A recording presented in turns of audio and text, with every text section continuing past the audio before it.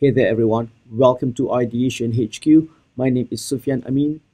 This is a channel for educators to learn more about digital learning technologies and how you can use them effectively in your classroom. In today's tutorial, I would like to share with you a cool feature in Apple Classroom which allows you to see what your students have been up to during the lesson.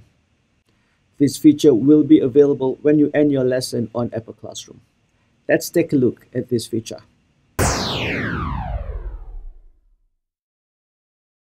I have started up Apple Classroom and we are now assuming that this lesson here has been going on for a while. My students have been working on their task and also exploring different apps and websites during this lesson.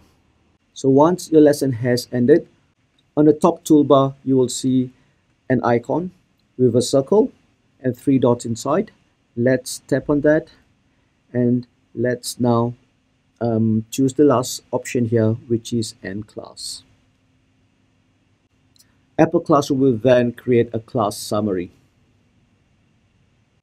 Here on the class summary page, you will be able to see what your students have been up to in a snapshot. Let's look at the top row. Here it gives you a summary of the apps that's been opened by your students during the lesson. So if I were to scroll down here, I can see that my students have been working on a few apps, and some of the apps are actually not part of the lesson. Say for example, iMovie, GarageBand, and Apple TV. So as a teacher here, I know that some of my students have been up to some mischief during the lesson.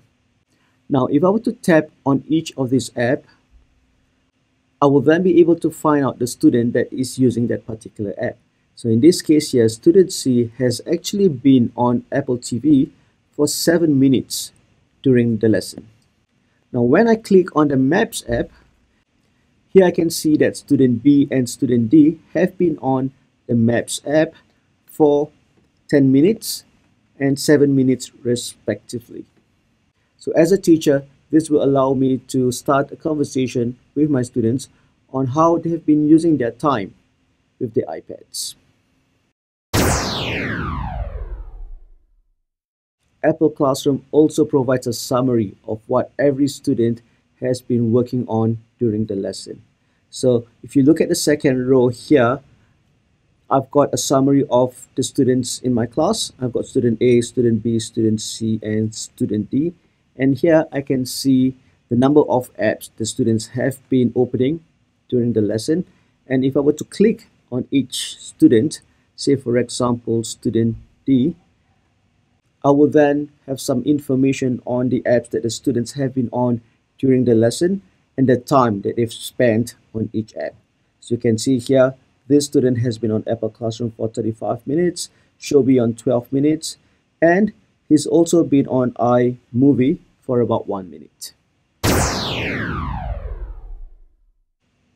The classroom summary page in Apple Classroom allows you as a teacher to find out how wisely your students have been using the time in your lesson. This is a great feature because it allows you to monitor the activities on your students' iPads and at the same time minimize behavior issues that you may face in the classroom. If you find today's video tutorial useful, please click on the like button. And if you want to receive more news and updates in regards to educational learning technologies, do click on the subscribe button.